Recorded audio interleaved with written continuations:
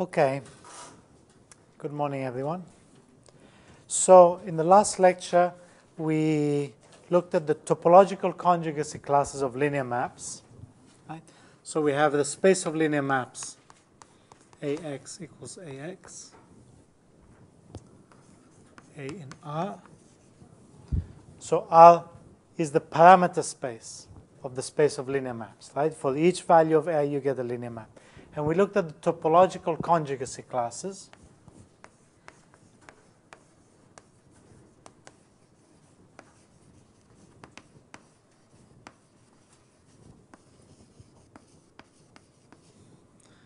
Of invertible hyperbolic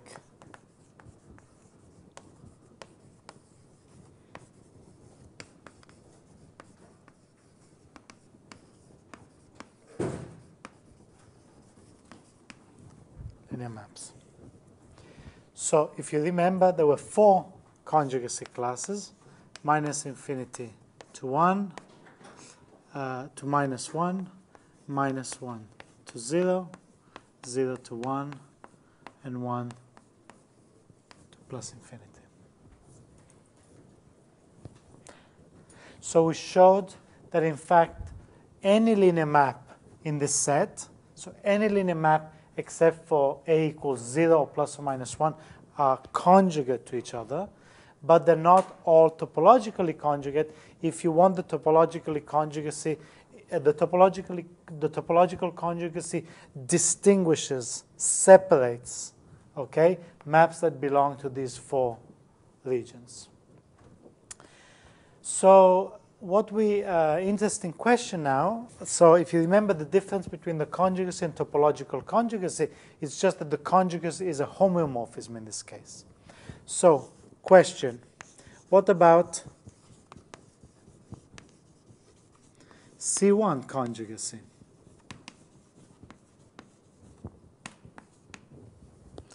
Can the conjugacy H be a diffeomorphism?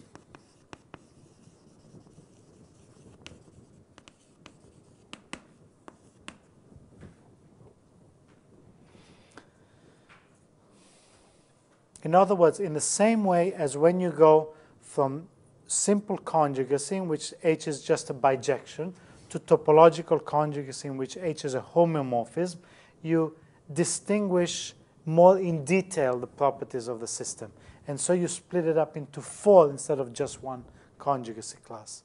The question is, if you say, if you want this conjugacy to be C1, is that a stronger condition? Obviously, two maps which belong to different topological conjugacy classes cannot belong to C1 conjugacy classes, right? Because if it's C1 in particular, it's a homeomorphism, so they cannot. So the question is, if you take two maps within the same topological conjugacy class, are they also differentiably conjugate? Or does this create a finer division into more C1 conjugacy classes? Okay, this is the question we will address today.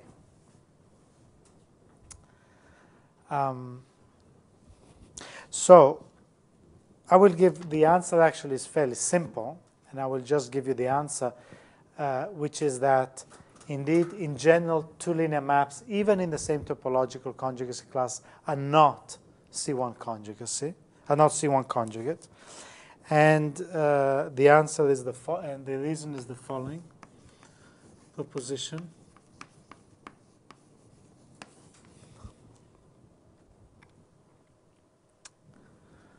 I will state it in a little bit more general form. So let F R to R and G R to R be C1 diffeomorphism.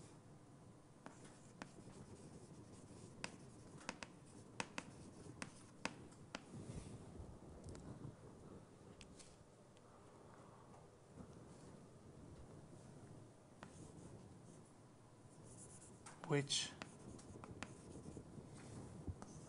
are C1 conjugate. So there exists diffeomorphism H R to R such that H composed with F equals G composed with H.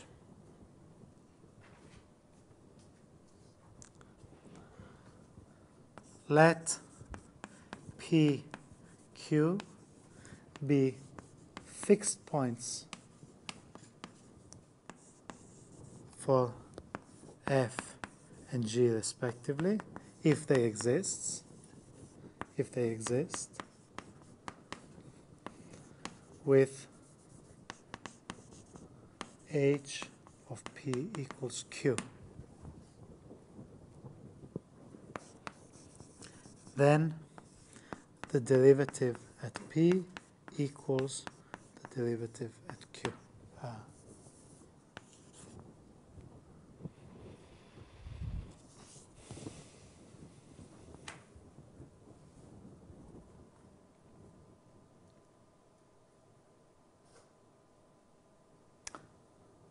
So what is this saying?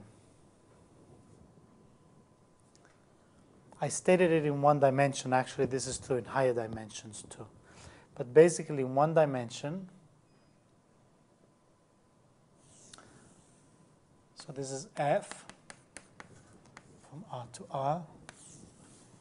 This is G from R to R. Suppose they are conjugate by C1 diffeomorphism. Okay, this is the assumption. Suppose there exists a point here which is a fixed point, which is mapped to a fixed point Q by this diffeomorphism. Then what is the statement saying? It's saying that the derivative of at P must be equal to the derivative at Q.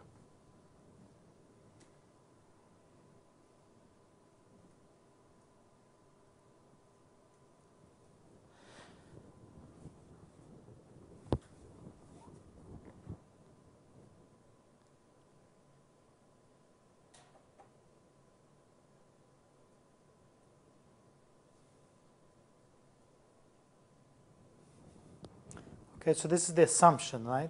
So the assumption is that there exists this diffeomorphism, C1 diffeomorphism. And the conclusion is that if there exist two fixed points that map to each other under this diffeomorphism, they have the same derivative.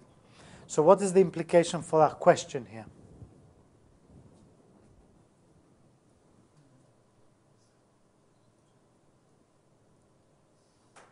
Why is that relevant to this question? Excuse me? 0 is a fixed point. So for all the linear maps, 0 is always a fixed point. That's right. But F prime, if you want to F prime is equal to must be the coefficient exactly the same.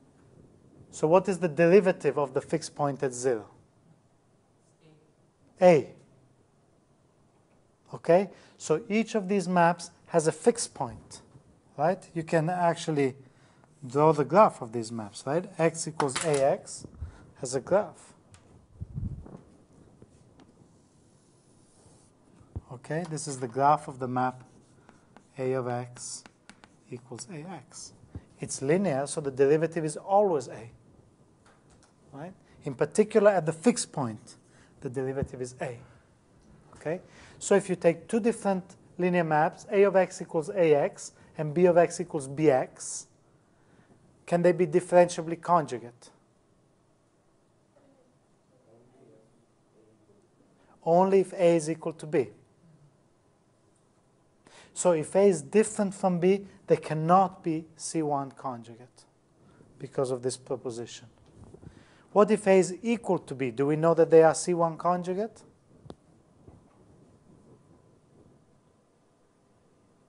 So this just gives a kind of negative, right? This says if this does not hold, then they cannot be C1 conjugate. This is how we use this. So what we're saying is any two linear maps cannot be C1 conjugate unless A is equal to B. What if A is equal to B? They're the same map. Very good. I thought you should get that. So if they're the same map, does that mean that it's conjugate to itself? Is a map conjugate to itself? Yes, but we didn't. I mean, this is a little detail which we should have addressed probably right at the beginning. Sorry? Is a map in general C1 conjugate to itself? Exactly. You take the identity, conjugates the map to itself. The identity is C1 diffeomorphism, and it conjugates the map to itself. Sorry? That's right. We didn't, yes, we proved it. So I guess it's part of the definition. In principle, we didn't discuss it explicitly in the class, but we implicitly checked that the map is conjugate to itself, and we proved that it's an equivalence relation. You're right. Okay? So the consequence of this proposition is that how many C1 conjugacy classes do we have for linear maps? Infinitely many, uncountably many, even. Right? Every map is its own conjugacy class. So this shows what the comment I made at the beginning is that the difference between conjugacy, topological conjugacy, and C1 conjugacy, right? General conjugacy is a very weak notion of conjugacy. All these linear maps are all conjugate to each other. C1 conjugacy is a very strong definition of conjugacy. None of these maps are conjugate to each other.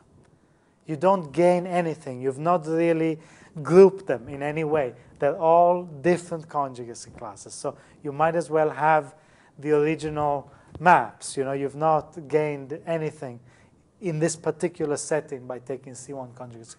Topological conjugacy seems to be a very interesting compromise, because it groups them in just 4 classes, so a small finite number of classes. Each of these classes has some obvious characteristics that they share that seem to be fairly natural, and it seems fairly natural that you don't need to distinguish really between different maps in here.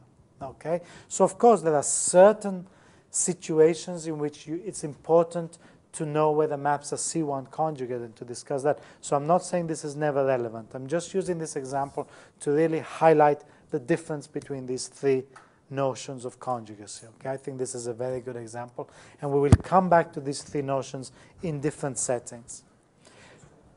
Yes?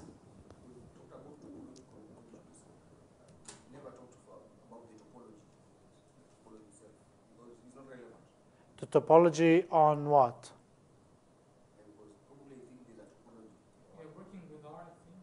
So there's 2 topologies involved here, right? There's the topology on the spaces. So a topological conjugacy means that H is a homeomorphism from this space on which one dynamical system is defined, and this is a space on which the other dynamical system is defined. So these are need to be topological spaces for you to be able to say that this is a homeomorphism, right? So implicit in the definition of topological conjugacy is that 2 systems are conjugate if there's a homeomorphism that conjugates the 2 dynamics. So in particular, the 2 spaces on which the dynamics are defined need to be homeomorphic. They need to be homeomorphic topological spaces. I'm not sure if that was your question or not. Yes? Yes? Okay. Okay, so let's prove this. This is really a very simple calculation. I will do it, but I could almost leave it as an exercise. But let's do it. So it's really just an application of the chain rule. So proof. So using the conjugacy, we write by the definition of conjugacy, we have F is equal to H minus 1 composed with G composed with H, right? Because H is invertible.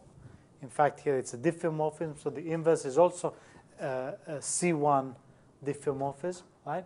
And so by the chain rule,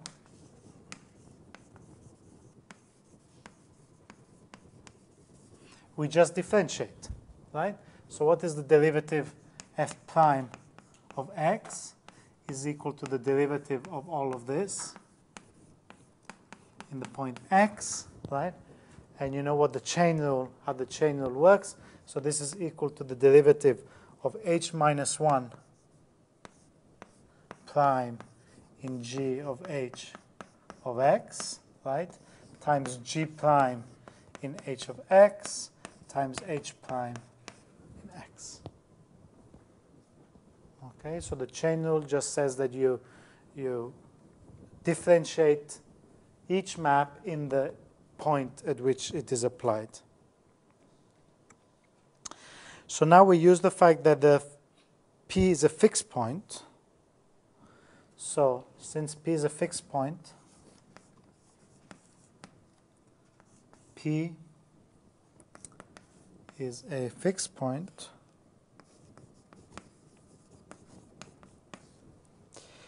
and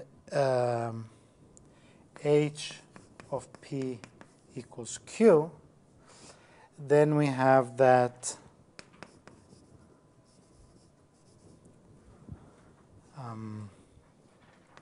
H minus 1, okay, wait, so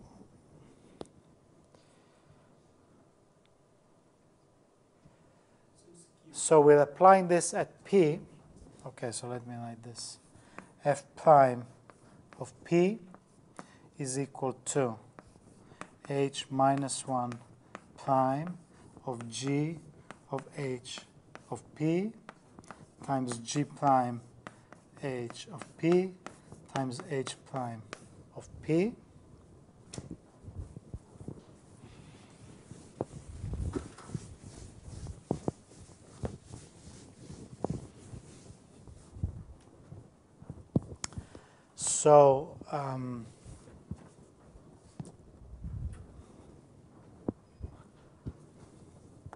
So this is equal to, so H of P is equal to Q.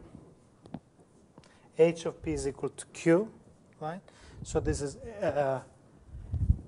Q and this is Q. So this is H minus 1 prime in G of Q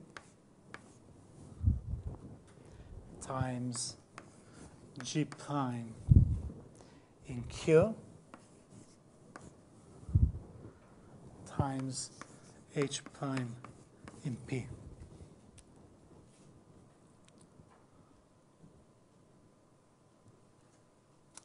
But Q is a fixed point for G also. So this is H minus 1 prime of Q times G prime of Q times H prime of P. Okay. And now this H minus 1 prime in H of P is equal to, but, okay, so H minus 1 prime in Q is equal to H minus 1 prime H minus 1 prime in H of P. Q is H of P in H of P, which is just equal to H prime of P to the minus 1. Okay, this is just the inverse. The derivative of the inverse is 1 over the derivative in the image. Okay, and so this is the inverse of this. Okay, and so this is just equal to G prime of Q. Excuse me? Ah, yes, you're right. You're right.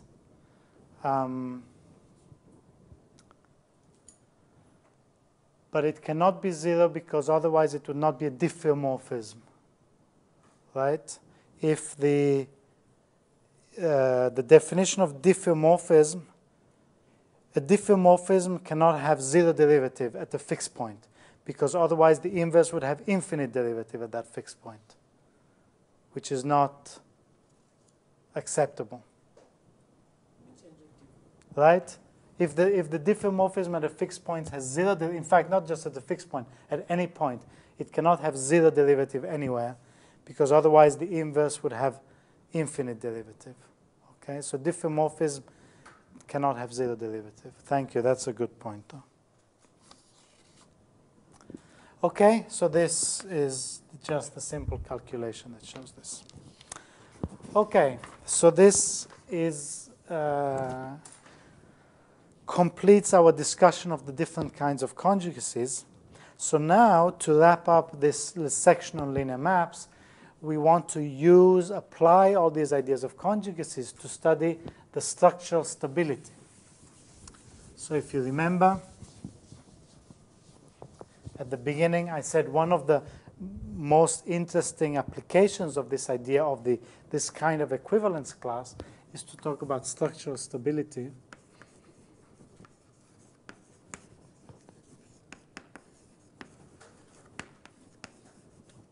For one-dimensional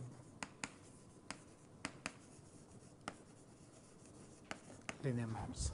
So do you remember what structural stability means? Anyone?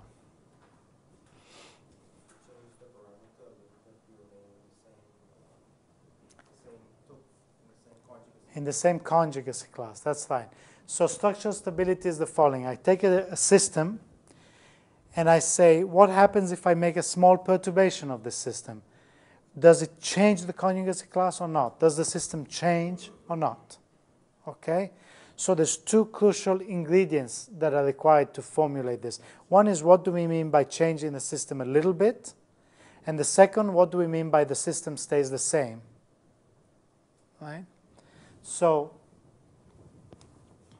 in other words, let AX equals AX, okay?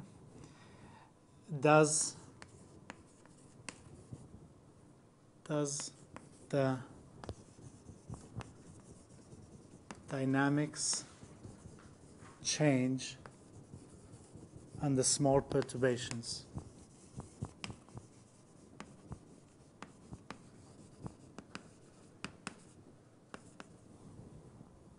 So there's two notions that are involved here. Two notions.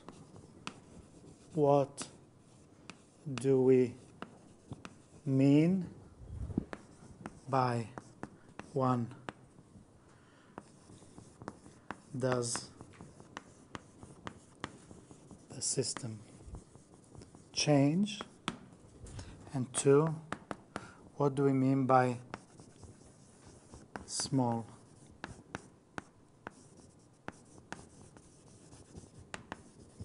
perturbation? So what do we mean? In this case, it's particularly clear.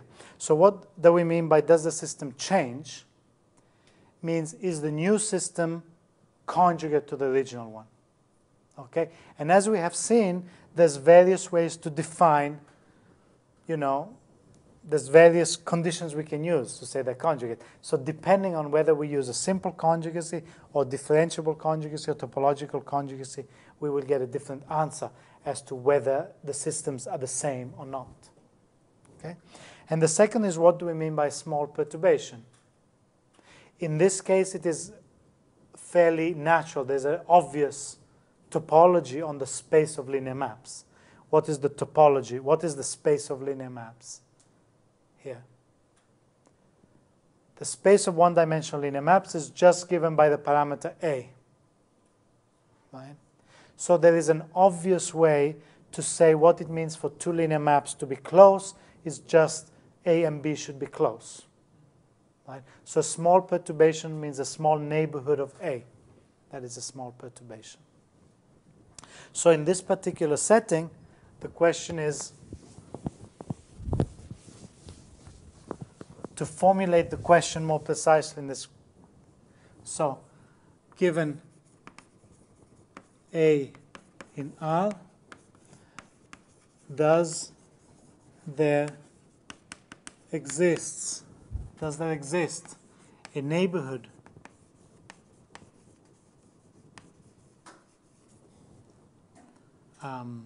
let's call it U of A, such that for all B in U, A of X equals AX and B of X equals BX are,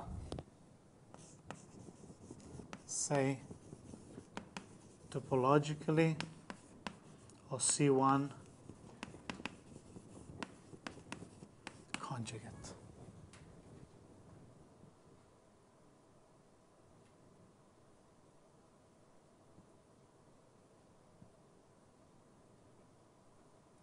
This is the notion of structural stability. So I take R.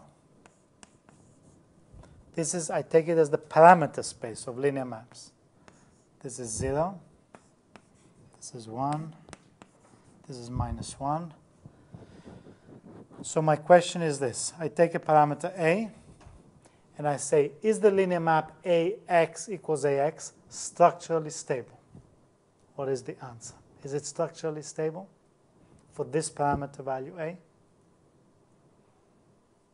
Yeah. It is? It is not 1 or -1, perhaps it's stable.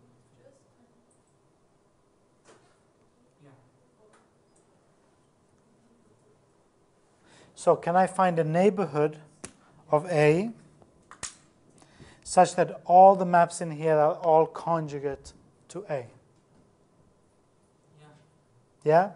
Does it depend on where I chose the point A, or is it true for every A? I think not 1 or -1. Sorry? -1 and 1.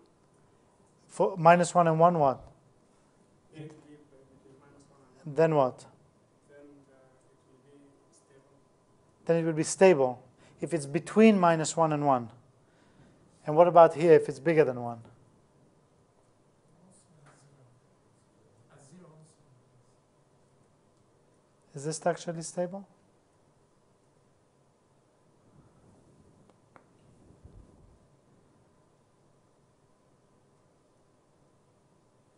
It depends on C1 or topologically.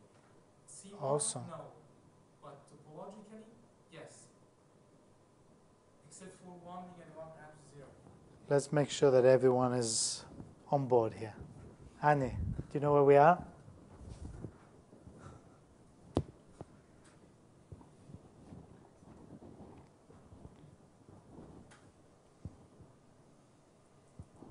Is the question clear? What about the answer?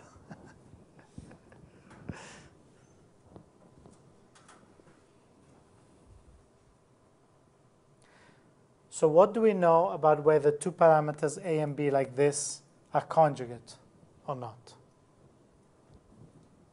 Mariam? That's your name, right? What do you think? Are these two maps corresponding to these two parameters, are they conjugate? A of x equals AX, B of x equals BX. Are these two conjugate? Do you know?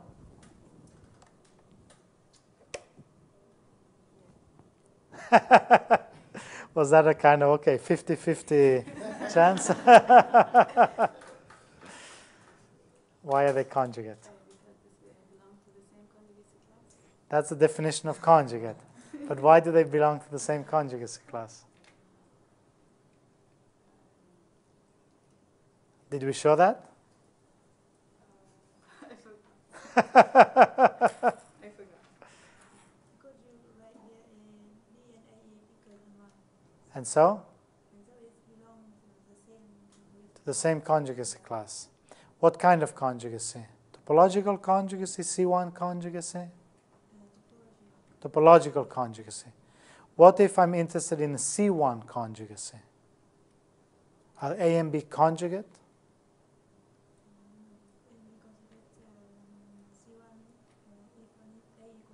Exactly. So, if I'm interested in the C1 conjugacy, Does there exist a neighborhood of A such that all the parameters in here are conjugate to A under the C1 conjugacy? No. So is A structurally stable under C1 conjugacy? It's not structurally stable. Structurally stable means you change a little bit and things do not change according to the conjugacy you have chosen. Okay? So the notion of structural stability depends on which notion of conjugacy you have used. Okay? If you choose topological conjugacy, then all these points, as you said, except for 0, -1, and 1, they're all structurally stable. Because if you take any point, because remember, these are exactly the topological conjugacy classes are exactly these, right? This is one topological conjugacy class. You can use different colors. This is another topological conjugacy class. This is another topological conjugacy class. And this also isn't. There's 4 topological conjugacy classes. They're open in the standard topology on the real line, okay? Which means that if you choose any point inside here, you can find a neighborhood, any point, however close to 0 you are, you can find a small neighborhood that remains inside the same conjugacy class. So every invertible hyperbolic linear map is structurally stable with respect to topological conjugacy. We don't include 0, 1, or -1. Exactly. When I say invertible and hyperbolic, I use to exclude those cases. What about 0 and -1 and 1? Are they structurally stable? This map at -1. Is it structurally stable? There is no map. There is a map at -1. A of x equals -x. It's a perfectly well-defined map. It's not invertible. No, it's not, but it's still a linear map. So my question is that structurally stable?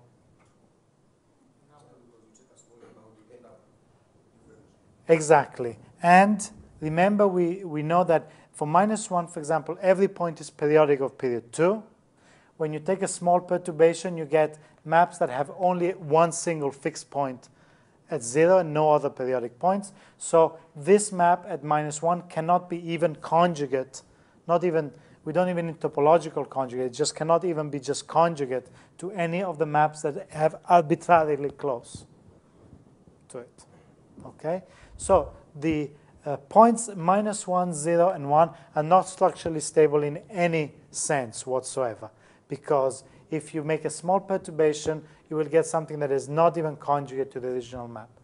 But if you take anything outside these 3 points, then they will be structurally stable with respect to topological conjugacy, but not structurally stable with respect to C1 conjugacy, because no map is structurally stable with respect to C1 conjugacy. Because with respect to C1 conjugacy, every map, every arbitrarily small perturbation will give you a map that is in a different C1 conjugacy class.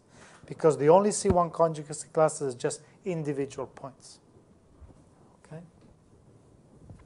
So maybe let me summarize this.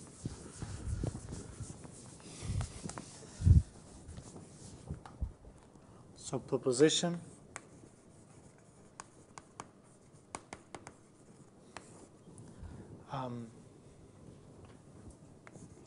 Every invertible hyperbolic linear map is structurally stable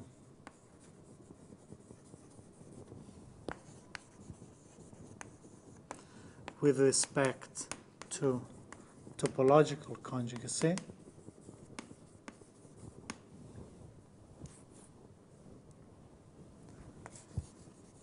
but no map, but every linear map is structurally unstable with respect to C1 conjugacy. Okay. Structurally stable with respect to topological conjugacy, structurally unstable with respect to C1 conjugacy. Okay, I'm not going to write down the formal proof because we've discussed it. It's pretty clear, but you need to make sure that you understand how to prove this. Okay, this is a good candidate for an exam question. All right. I'm saying it's a good candidate. Okay.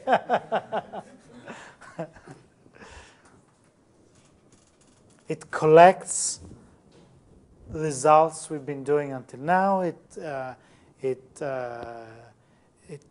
tests understanding of the concepts that we're talking about and the specific results that we've done until now, that we've discussed until now.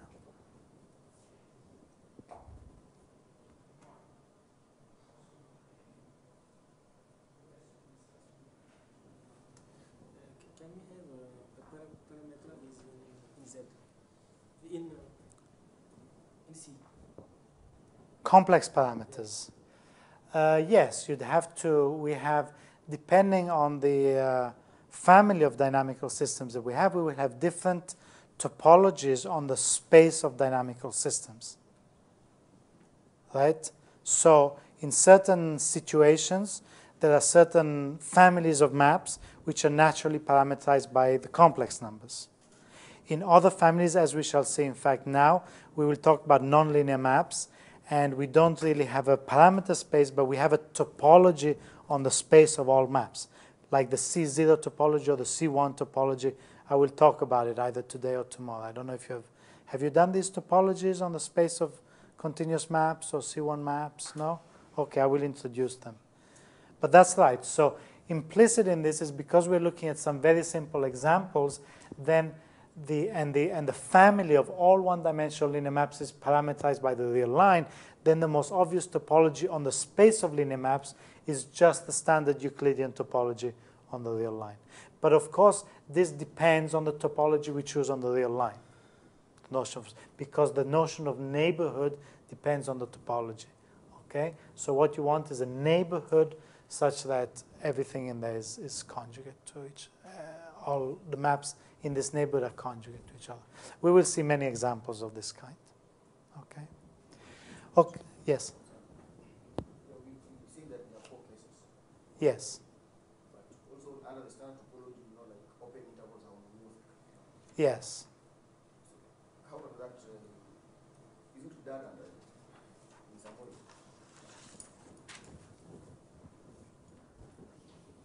Try to formulate your question a little bit better. So you see, the conjugacy classes, each conjugacy class is an open interval. 1, 2, 3, 4 conjugacy classes. So if a conjugacy class is open, then automatically any element in that conjugacy class is structurally stable. Because by definition of open, any element in there will have a neighborhood that's contained in that conjugacy class. Okay? So in this case, this is another way to see this, is that if the conjugacy classes are open, clearly every element in one of these conjugacy classes is open. In general, this is not necessarily the case. You might have conjugacy class that has a boundary. In this case, the boundaries of the conjugacy classes do not belong to that conjugacy class. But you might have some situations in which the boundary belongs to that conjugacy class, but it's still the boundary.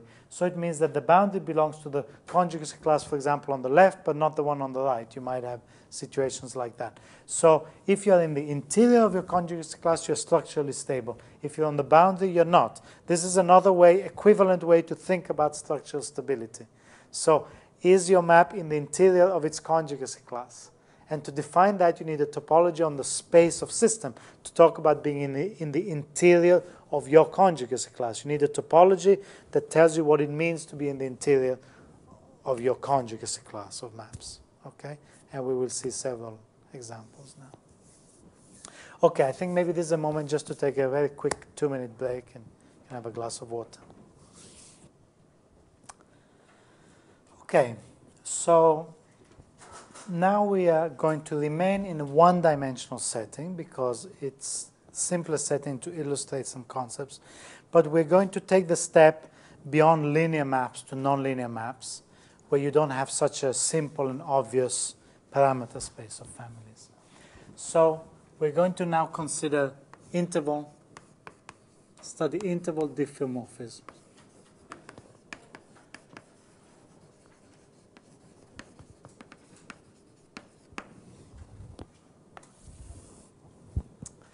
So we suppose I is a compact interval. I in R is a compact interval. So generally you can just think of I equals 0, 1, for example. But it really doesn't matter. Everything will... Sorry? All the closed intervals are first homeomorphic, even diffeomorphic also. Yes. So it doesn't really matter. We will study the dynamics of maps on compact intervals. Okay, so if you have a map on one compact interval, just up to rescaling is the same as any map on any other compact interval. It doesn't make a difference. And we take F from I to I, a diffeomorphism, C1 diffeomorphism.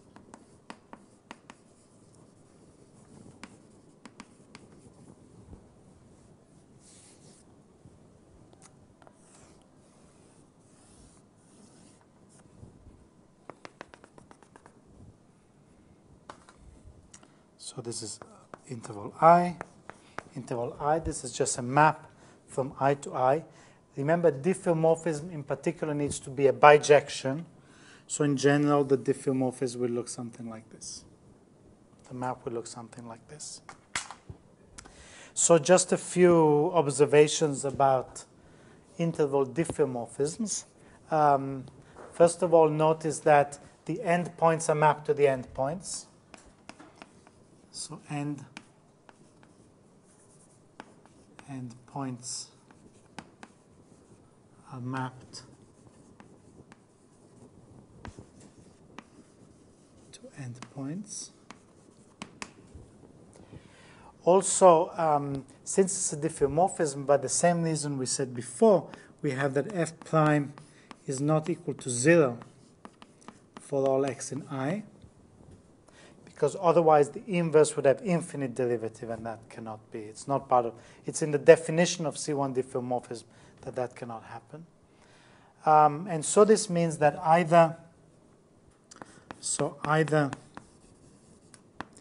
f prime of x is greater than 0 for all x in I, or f prime of x is less than 0 for all x in I.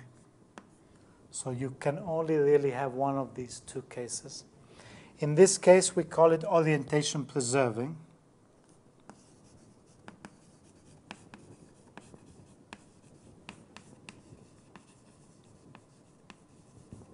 And in this case, we call the map orientation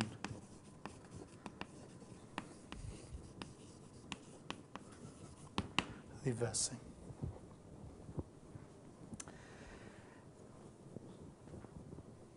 If a map is orientation reversing, then the iterate of that map is, the second iterate of that map is orientation preserving. So in some sense, the orientation reversing maps are kind of special, and there's a very simple classification of these, and I'm going to leave this as an exercise. So the orientation reversing dynamics of orientation reversing maps is fairly simple. There's not much that can happen. Okay, we'll leave that as an exercise. Whereas for orientation preserving, there's a much richer structure. So from now on, we're going to study always the orientation preserving case. Okay, all the iterates are always orientation preserving, so it's a kind of a closed class of system.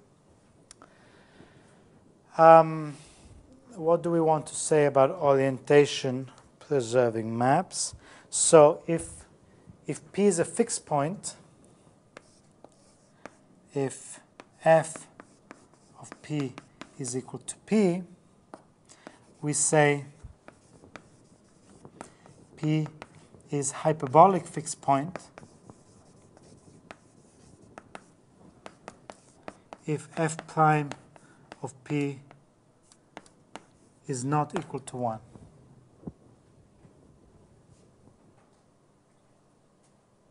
which is completely consistent with the linear case, right?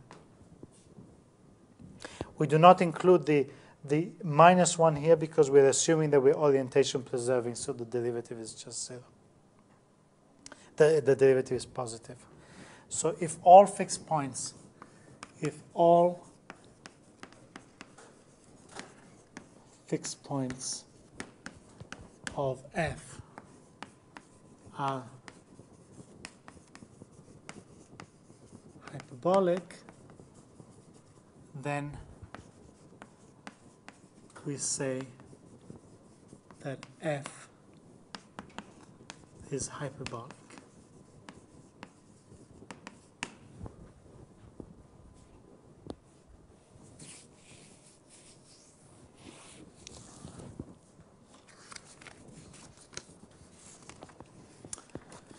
So, what is the dynamics of interval diffeomorphism? So we start with the following proposition.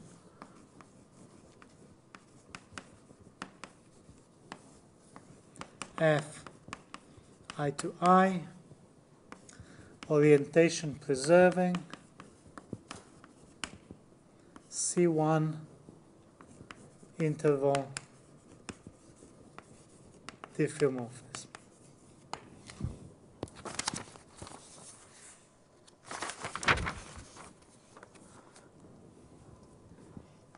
Then, for all x in I, the limit sets omega x and alpha x, the alpha and omega limit sets, are fixed points for f.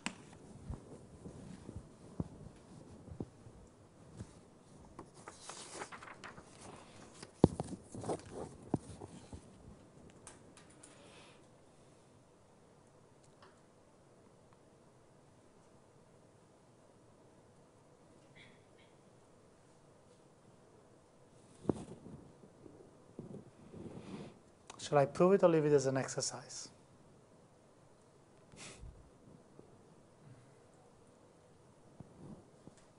I will sketch the proof. It's a fairly simple exercise, actually. But the conclusions are non-trivial. The conclusions are fundamental to the theory of interval diffeomorphism and show also that interval diffeomorphism have a particularly simple kind of dynamics. Right? So here we're starting with simple systems where not much can happen. And then we will go and we will see that there's systems where there's very complicated omega limits. Okay? So basically, what this says is that the only thing that a point can do, if you choose a point x and you iterate it, it must converge to a fixed point, both in forward time and in backward time. That's what that says. So it cannot do strange things. It must converge to a fixed point. Okay? And that basically follows from the fact that this map is monotonically increasing. And so the sequence of points along the orbit is monotone increasing or monotone decreasing, and a monotone increasing sequence must converge to some point, and the only thing that really needs to check is that that point is a fixed point for f. Okay? So I will just sketch briefly the proof here, but it's very simple. So let x in I, okay? If x is a fixed point, then what?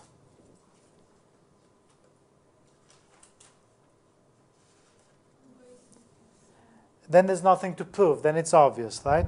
Because for a fixed point, the omega limit set of a fixed point is itself, and the alpha limit set is also itself, if it's an invertible map, right? So if f of x happens to be already a fixed point, then this is clear, okay? Then alpha limit of x equals the fixed point itself, which is equal to omega limit, okay, and nothing to prove. Well, and that's the proof. Okay, that's fine.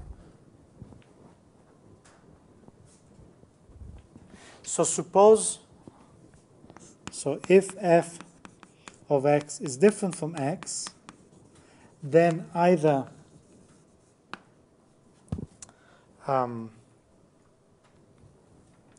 f of x is greater than x or f of x is less than x.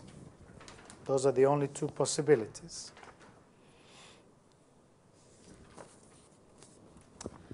If f of x is greater than x, then f of x minus x is greater than 0.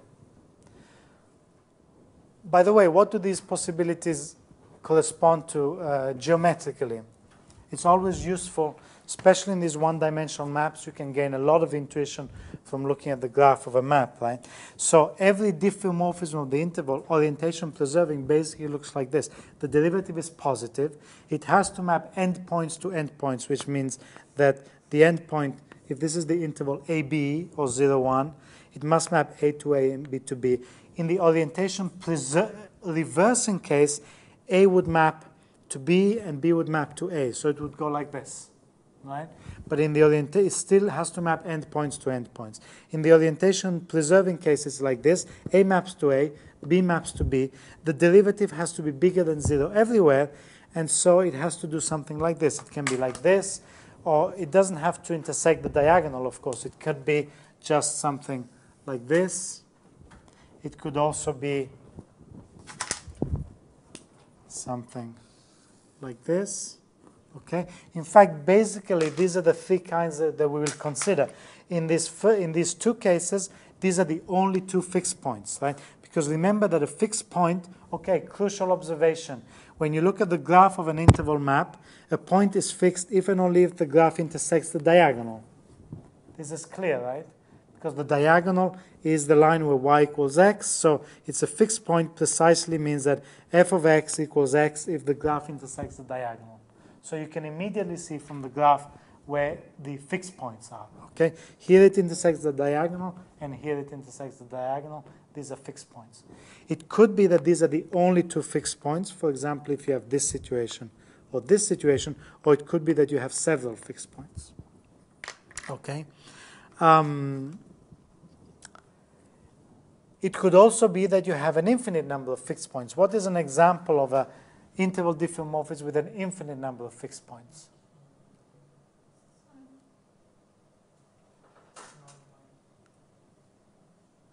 Perhaps x sine x.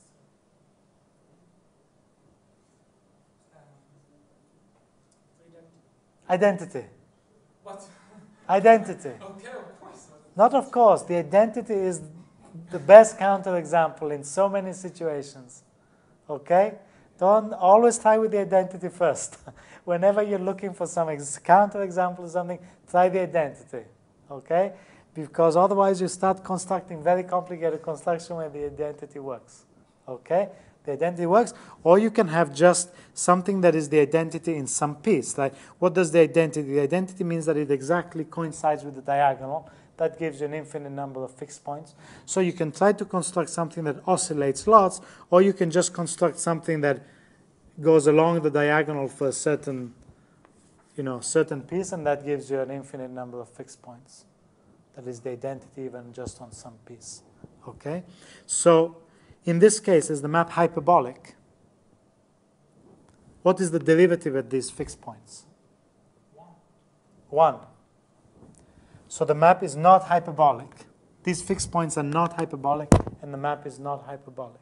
Okay? So I'm just anticipating one of the reasons to introduce this definition of hyperbolicity in this case, just as in the linear case, is to exclude certain very unpleasant situations like this one. Okay? In fact, we will see that if all the fixed points are hyperbolic, there can only be a finite number of fixed points. Because if the fixed point is hyperbolic, then it must cross and it cannot be accumulated by other fixed points. So it needs to be just a finite number. Okay, but that was just a little parenthesis. This is just to give some idea. So what does it mean here that f of x is bigger than x in the graph? For example, let's look at just this okay, look at this graph here. Okay, for this point, what is this is x, and this is f of x. Is f of x bigger than x or smaller than x? Bigger than x. How can you tell? Above the, yeah. Because the graph is above the diagonal. Right? So you can immediately tell for each point, if you look at the graph, whether f of x is less than x or bigger than x. Right? So if instead you were looking at the pink curve, you take this point x here, and then f of x is here, and because it's below the diagonal, this means that f of x is less than x. Okay? So here you can see exactly this situation that we described here, that either x is already a fixed point, or if it's not a fixed point, clearly it must be either below the diagonal, the graph must be either below the diagonal or above the diagonal, which corresponds to those two cases that we saw before. Okay? So we suppose that, let's suppose, in fact, the two cases are exactly the same. So just for definiteness, suppose we take this case. What does this mean? It means that f of x minus x is greater than 0. So, for example, it could be, let's just stick to one map, maybe. So this is the diagonal. Let's suppose the map looks something like this. So let's suppose we take a point x here, where the graph is above the diagonal. Okay? So what's going to happen to the next iterates? Can we say something about what happens to the next iterate? Well, where is this point here in your dynamics, in your dynamical space? So this is the dynamical space, AB. This is our initial condition x0. And this here is x1, the image. Where will x2 be? What's the image of x1? Excuse me? That's right, that's right. And how do we see, is that a graphical representation? So we're going to do it in two ways. We're going to write down formally what we know, but I think it's also very useful to understand how to look at it in the picture. Exactly. So you want to know, find out where x1 is here, because when you know where x1 is here, then you can look at its image by looking at the graph. Okay? So how do you carry x1 from the vertical axis to the horizontal axis? You just reflect it in the diagonal. Right? So geometrically, you look at x1, and then you take a horizontal line all the way to the diagonal, and then you take it down like this, and this will be x1. This is exactly x1. Yeah. Okay? And then you can look at the graph, and you say, okay, what's the image of x1? Well, the image of x1 is here. Right? So x2 will be somewhere here. But having x2 on the vertical axis is not much good for us. What we want to know is where x2 on the horizontal axis. So we can do the same thing. We take x2, and I don't need, what's the point of me starting from this point, going all the way to the left, and then going back all the way to the right? Just from here, I can just go directly down to the diagonal. And what's the point of me now coming all the way down and then going all the way up again? I can just start from this point, and I can go up again. So let me just draw a picture of what we're doing. Okay, I'm just taking a little parenthesis to show you how you can analyze this graphically. So let me zoom in to this region here.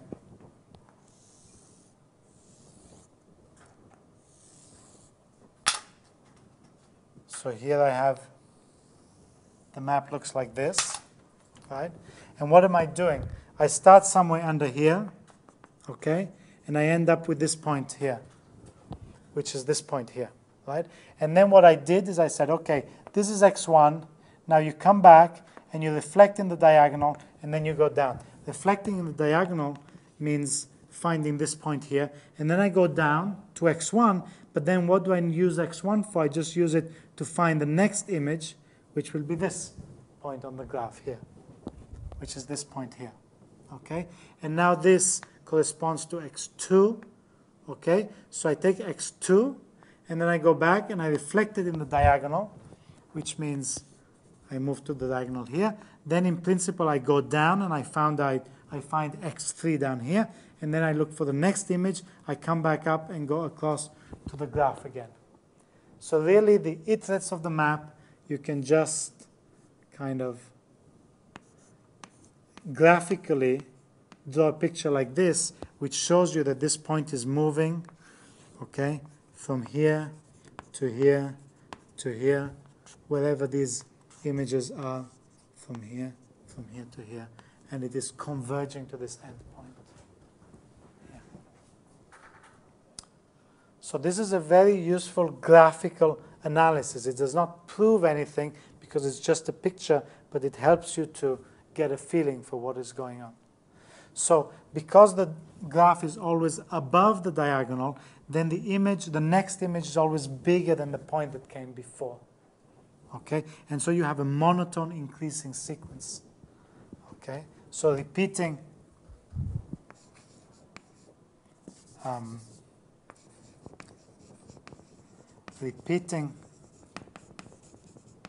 this argument. So let's write this as x1 minus x0 greater than 0. Repeating this argument, we get x2 greater than x1, okay? And so the orbit xn, n in n, which is equal to fn of x0, sorry, n in n, n in n, is monotone increasing, is monotone increasing.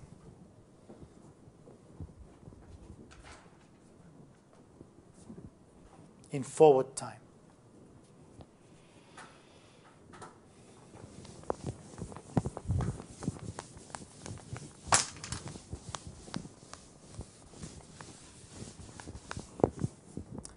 So what can you say about a monotone increasing sequence of points on the real line? They are both sequences. This is a sequence of points. This is monotone increasing. Yeah, those points, whose image is larger than. It's also bounded, that's right. It's bounded, therefore it converges. That's what we're interested in here. We're in a compact interval, therefore this is an increasing sequence. So every monotone increasing sequence xn, which is bounded, converges to some p in I. Okay, it's monotone increasing and bounded. So xn converges to p as n tends to plus infinity. Which is what we're seeing in this picture. Because you're just increasing, you're increasing, increasing. There's nothing else that you can do except converge. Either you go to infinity or you converge to something. What is left? We need to show that this point P is a fixed point. We need to show that it doesn't converge to something. Since we know that this is the only fixed point, we need to show that it actually reaches the fixed point because it's monotone increasing, but maybe it converges to some other point here that comes before the fixed point. Okay, we just need to check that. We need to show that it converges and it comes all the way here. So we need to show that f of p equals p. Sorry? By construction, it's still fixed. Why by construction? Because if it is not a fixed point, the image, we have, if we project by the diagonal, Yes, we have another image. that's right. And why might that not be the case? It's easier. F of xi is a subsequence of. Yes, so I mean your observations are correct. So it's almost trivial, but it's not completely. We're using. So you're saying it converges to P, and now you need to show that the fact that it converges to P implies that f of P equals P. Is the upper bound, and so. And so the image must, if So in this particular case, P is the end point of the interval. But how do we know it does not stop here? Somewhere before that. because we say that f of x is bigger than F of x, but we don't know that f of P is bigger than P. I mean, F of xn is What? a subsequence of xn. f of xn is a subsequence of xn, and so By the continuity of f. by the continuity of f. Okay, this is what implicitly you were using this fact, but this is a crucial ingredient here. Okay, you need to use the continuity of f, exactly. So how do we write this out? So the continuity of f plays the crucial role here. So what we have is that f of xn, so by continuity of f, we have that f of xn converges to f of p, just by continuity. Okay? But f of xn has the same limit as f of xn. But f of xn equals xn plus 1, and so the sequences, and so the limit of as n tends to infinity of xn is the same as the limit as n tends to infinity of xn plus 1, which is the same as the limit as n tends to infinity of f of xn. Okay? And the limit here is p, and the limit here is f of p. It seems the numeric analysis the same. It's just continuity. No, the same method, the fixed point method. Okay.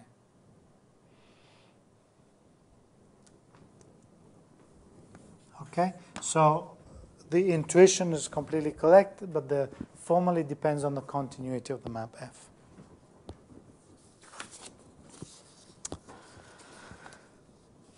Okay, so this allows us to study the conjugacy classes of these maps, because this is, of course, our goal. We want to classify all these interval diffeomorphisms, and classification means understanding when are two interval diffeomorphisms conjugate.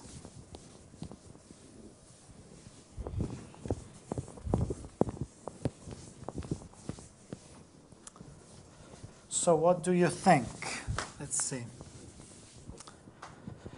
Let's start with the simplest cases. So, okay, conjugacy classes.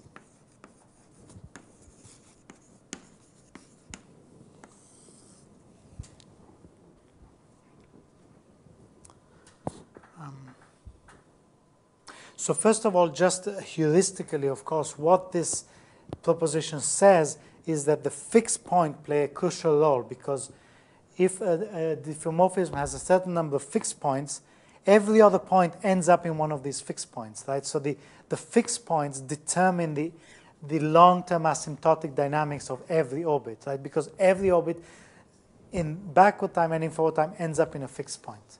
So the fixed point play a crucial role in classifying these systems, and we will see this more specifically. So let's start by looking at two maps that both have just two fixed points. So let F I to I and G J to J C1 orientation preserving diffeomorphisms.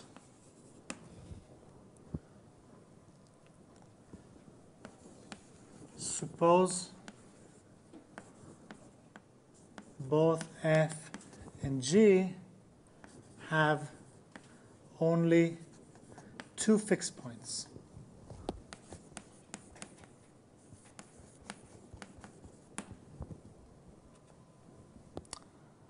So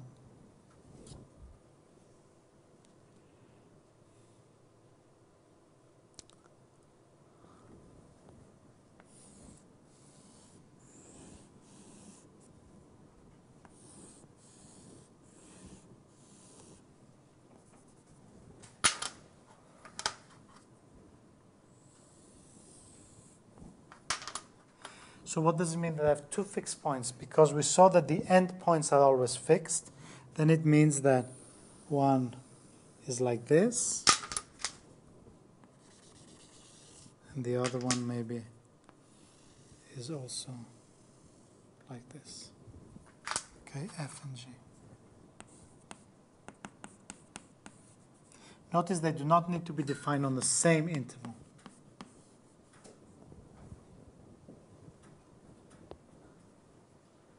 So are these going to be conjugate, topologically conjugate, differentiably conjugate? Do they look conjugate to you? Could they be conjugate? Yeah. Yes, for topology. Topologically conjugate. Makes sense that they're topologically conjugate? Why would you say? How would you convince me without a formal proof? Because in each compact interval are homomorphic. The intervals are homomorphic as intervals, but now the conjugacy needs to conjugate the dynamics as well. Right? It's not enough for the spaces to be homomorphic. The homomorphism needs to conjugate the dynamics. Right? So we need a homeomorphism that maps H composed with F equals G composed with H. So we need to map orbits to orbits. So you would clearly naturally map these two fixed points to the corresponding fixed points. And then can you have a homomorphism that maps every orbit here to every orbit here? Every orbit must tend to a fixed point. So we have just two fixed points. So two corresponding points there have the same omega limit and the same alpha limit. That's right. So what are the alpha and omega limits of points in here? Either 0 or 1. And which one is it in this case?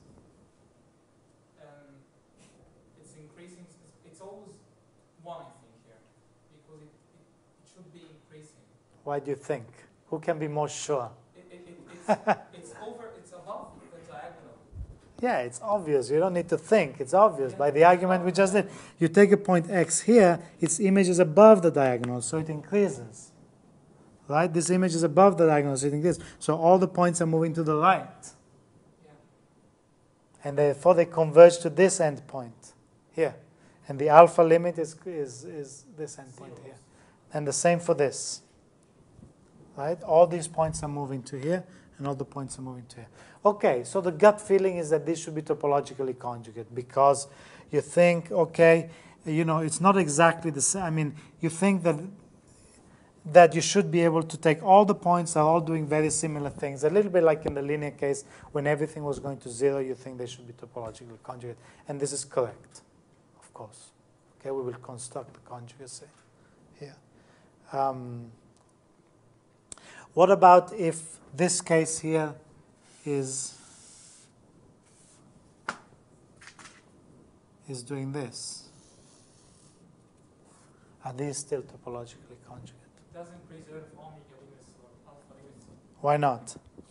Because here, the omega limit is always, I think, 0. Why do you keep thinking instead of being sure?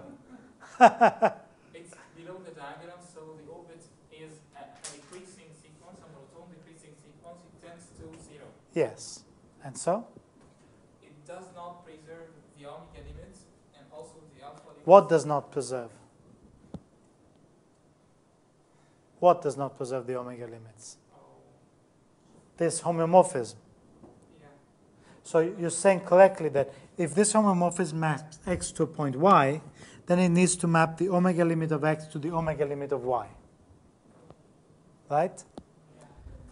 So why does it not do that? Well, you say, well, the omega limit of x is this point, and the omega limit of y is this point. So it's kind of So why can H not map this point to that point? Yeah, Sorry, this point to this point. kind of reversing it. Can it? Kind of rotation, perhaps, or reflection. Can it?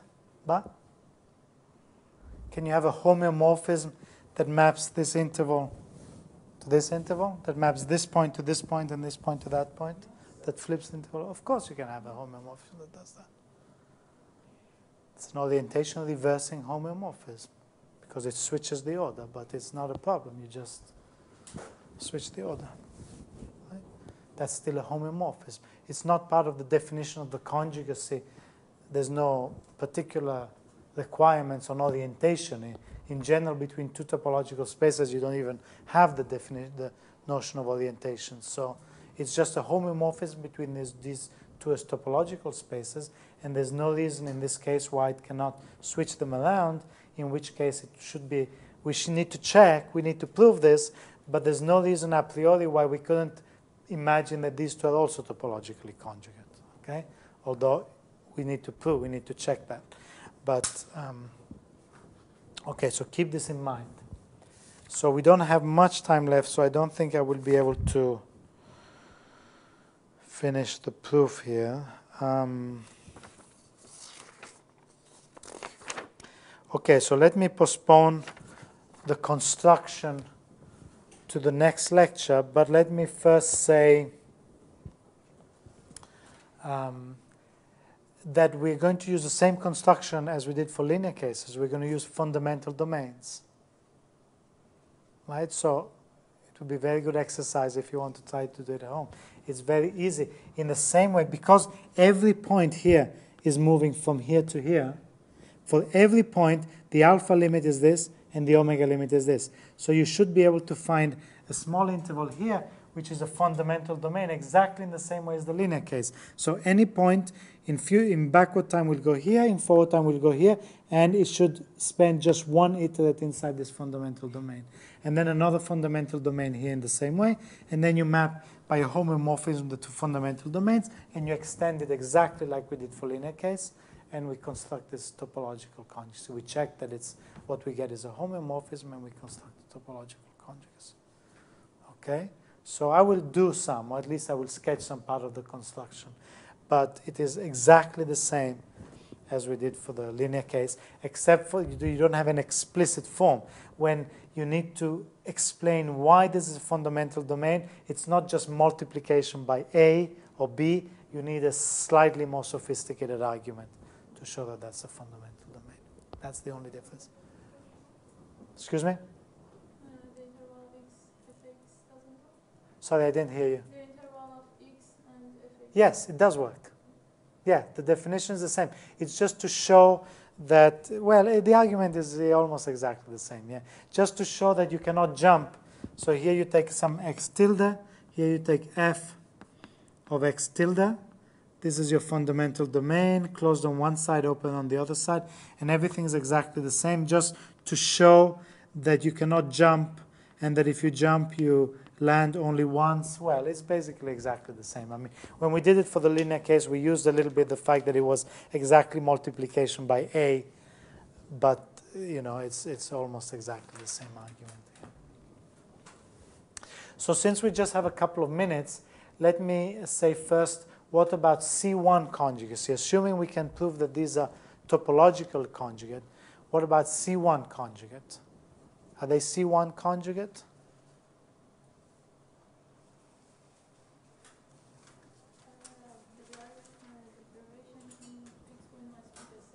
Exactly. So certainly, if the derivative at these two fixed points is different, then they cannot be C1 conjugate. For example, this math doesn't work. Sorry, for this two does not work exactly. In particular, in this case, it does not work. So this is another example of how strong the C1 conjugacy is, right? So two maps, even if they look very similar, even if if this map is like this, okay, even if even if the two maps coincide almost at every point, but at the fixed point they're a little bit different, the derivatives are different, the maps cannot be C1 conjugate. Okay, just to show how strong it is. So we shall see that in the space, we still need to put a topology on the space of interval diffeomorphism. But instinctively you can see that if we would show that all the maps that look like this basically are topologically conjugate, then you will have a reasonable large conjugacy class which contains a lot of maps. And it is also reasonable in the sense that these maps all have pretty much the same behavior. All the points map to one of these two fixed points. On the other hand, differentiable conjugacy, you can still have two maps that are different, but in the same differentiable conjugacy class, right? So this is different from the linear case. So in these two cases, we will not prove it, but you can prove that if they do have the same derivative, then you can construct a differentiable conjugacy between here. So you can have maps that are different, but are in the same differentiable conjugacy class, but you can also have two maps that just differ a little bit and then different differentiable conjugacy classes. Okay. So again, the topological conjugacy class seems like a more natural and robust definition of equivalence. Okay, so in the next lecture we will do this construction. We will also look at maps with several periodic points, okay, although that again will be almost the same. And then we will define the topology on the space of this interval diffeomorphism that allows us to address the notion of structural stability. Okay, thank you.